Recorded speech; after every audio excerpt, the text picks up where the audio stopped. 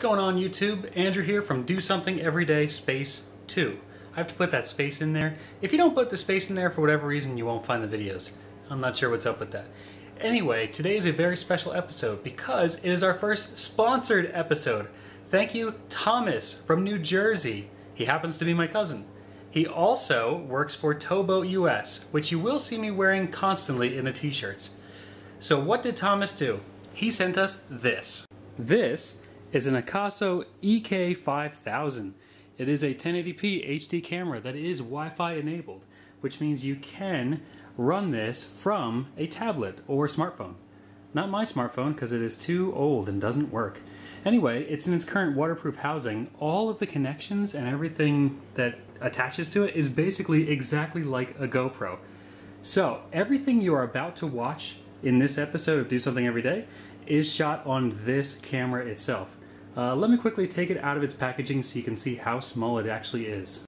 And there you have it. I mean, it's small, and it does have a little LCD screen that you can play back the videos on. But I actually dropped this thing in the ocean today, which you will see in the footage coming up. So please enjoy the footage. Thank you again, Thomas. And I will have those parts out to you as soon as I can, Thomas. Thanks for watching. Where are we going, Rory? We're going fishing. Yeah, we're going fishing. We're also trying out this new Akaso EK5000 mini cam. I mean, it's this big. Anyway, we're gonna give it a shot because it comes with this cool waterproof camera case.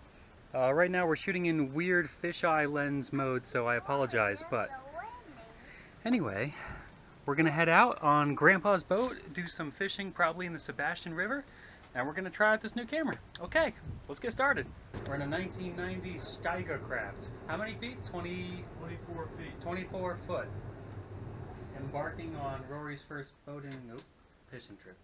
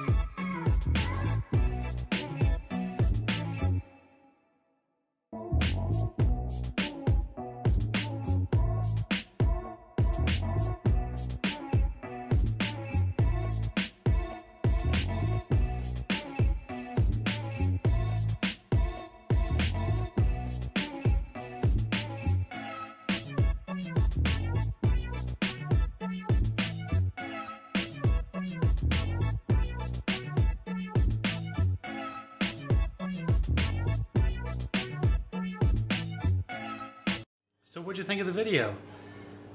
I thought it was pretty decent. I mean, the fisheye thing is kind of annoying. I'll get into my gripes in a second.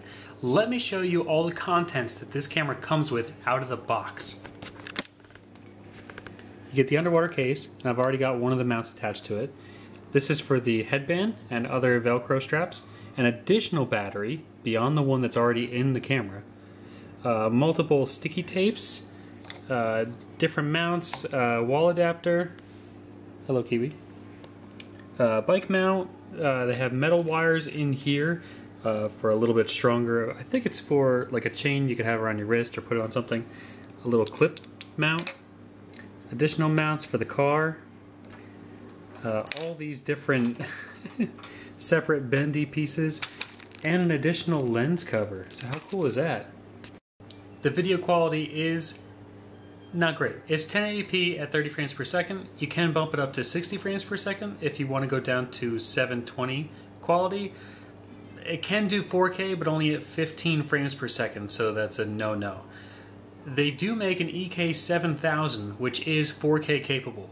I think the best selling points of this are that I can hook it up to a tablet and control it wirelessly and store the video on that tablet. So let's say we went on another fishing trip and I want to drop this thing down there. I can monitor it from 30 meters away. That's pretty far, but I can also see what's down there. I don't know if I want to hook up any bait to it because I really don't want to lose the camera. But even if I did, here's its party piece. It's only $56 on Amazon for the camera and everything you see in front of you. How amazing is that? All in all, just wanted to say thank you again for watching this episode of Do Something Everyday 2. I hope to try out more unique styles with this camera because obviously it is an action camera. It's meant to take a couple bumps here and there, so I can't wait to see what we end up doing with it. All right, thanks for watching. We'll see you on the next episode.